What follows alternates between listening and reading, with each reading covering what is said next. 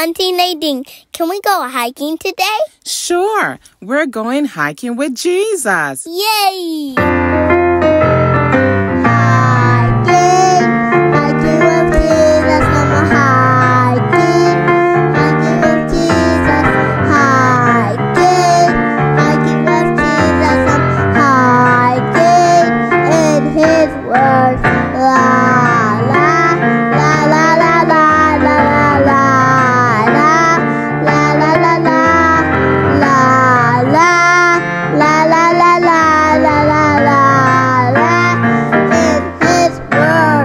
Hiking with Jesus, a primary devotional by Feldbush.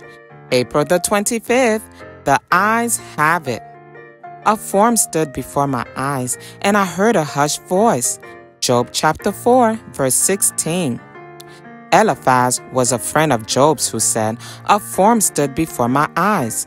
Now Eliphaz wasn't sure what the form was, but he did see it. He saw it the same way most people see things, with their eyes. Eyes really are wonderful things. They are made of many different parts that all work together to help a person see. None of the things that are seen, however, would be understood unless your eyeballs were connected to your brain. That's right, but the optic nerve, the cord that connects your eyeballs to your brain, must send the message to your brain so you can figure out what you're looking at. The Bible tells us in 1 Corinthians chapter 2, verse 14, we must have God's Spirit in order to understand the things of God. The Holy Spirit is like the optic nerve. You can read the Bible, but unless God's Spirit connects you with God, you won't really understand what God is saying.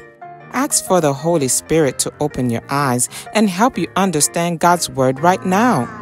April the 25th, the eyes have it.